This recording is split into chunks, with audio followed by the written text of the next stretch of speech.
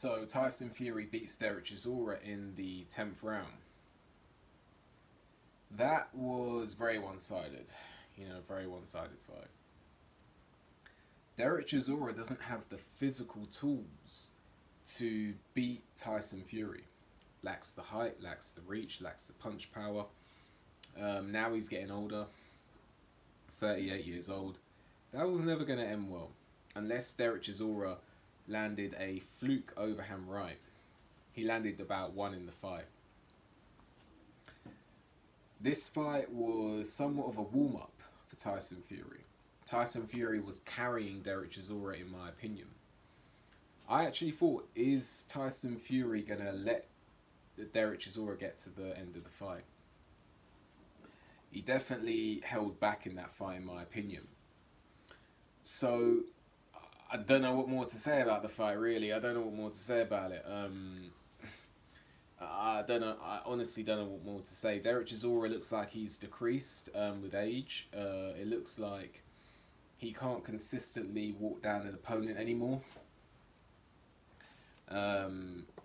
He was very brave. Let me say that. Derek Chisora very brave in the fight. Definitely took his punishment.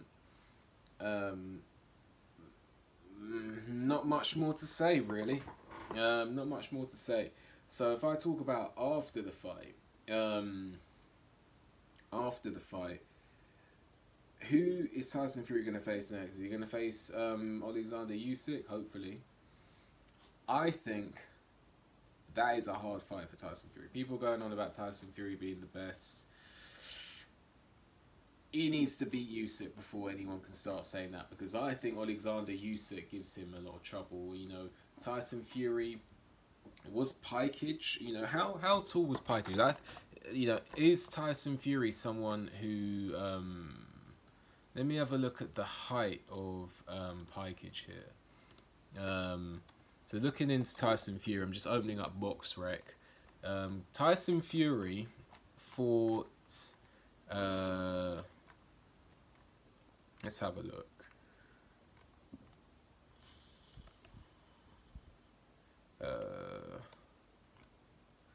Pikage 6'3", so not at all heavyweight. He fought Pikage and he got knocked down in that fight. He fought John McDermott, who's 6'3", and he, in my opinion, lost the first fight. And then he fought Steve Cunningham and got knocked down in that fight, and in my opinion really struggled in that fight. And Steve Cunningham is how tall? 6'3". I think Tyson Fury struggles against smaller fighters, smaller heavyweights. 6'3" is not a small height.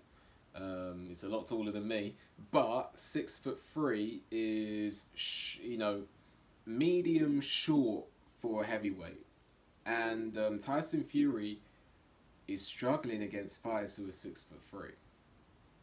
Alexander Usyk is a short heavyweight, and I think Tyson Fury struggles against short guys. I think he struggles against the short guys. I know Steve Cunningham used to be a cruiserweight. Steve Cunningham used to be a cruiserweight. I'm having a look at this Pikage guy. Pikage was a heavyweight. So Tyson Fury struggles against short fighters. I'm not convinced that with the Alexander Usyk fight that Tyson Fury just destroys him easy. I don't see it, because everything that Tyson Fury's got. Tyson Fury is good because he's got very fast hands for a heavyweight his size, and he's got the size, and he's got the foot speed. But the foot speed is slower than Usyk, and the hand speed is slower than Usyk, and the coordination is less than Usyk. So a lot of the advantages that you see Tyson Fury with against other heavyweights, he's not going to have that against Usyk. How does he handle that? So I don't think it's a foregone conclusion that he goes in there and beats Usyk. A lot of people think it's that. I don't think it's that. I think a lot of people are missing out on Usyk's southpaw, the southpaw element to the fight. the foot speed, the hand speed, the coordination. I think people are missing out on this. And I think Usyk gives Tyson Fury a lot of trouble.